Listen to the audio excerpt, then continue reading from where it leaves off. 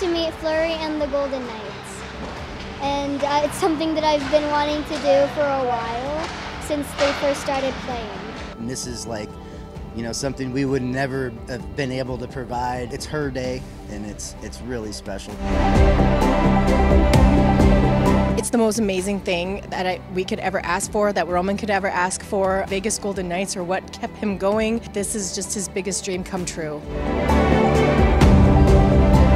Loves hockey, loves Fleury, loves the Knights. When they went to the Stanley Cup last year, he literally cried when they lost. For him to be here with these guys, it's amazing to him.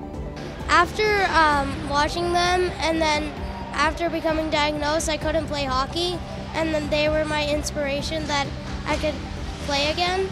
So that's why I really wanted to meet them, to thank them.